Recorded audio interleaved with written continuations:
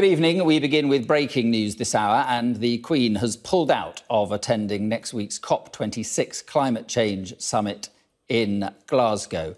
We've just had this statement from Buckingham Palace, and it says this: following advice to rest, the Queen has been undertaking light duties at Windsor Castle.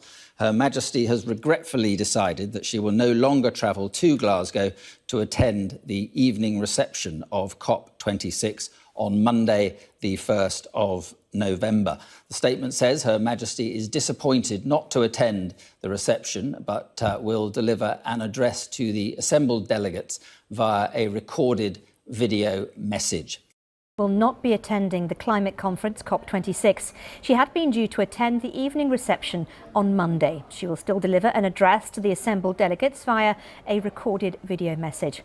Well, Helena Wilkinson is in Windsor, and Helena, the Queen has been advised, hasn't she, by her doctors to rest as much as possible at Windsor Castle.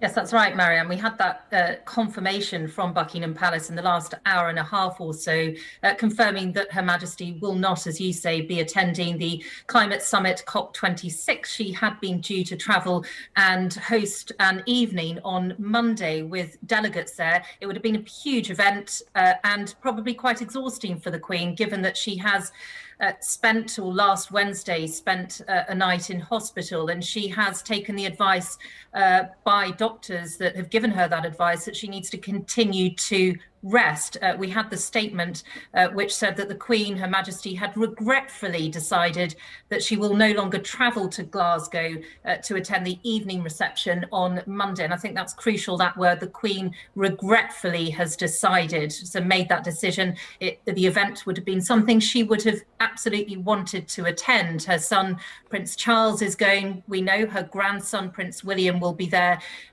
But clearly, the Queen is now following or continuing to follow doctors' advice that she needs to carry on getting some rest. And as I say, she did spend a night in hospital in central London on Wednesday for what were described as preliminary investigations. We didn't have any more information from the palace about exactly what those tests were concerned with, and I suspect we wouldn't have got any more detail anyway, because of course there's that tricky balance in terms of the privacy of the Queen, in terms of her medical details, but also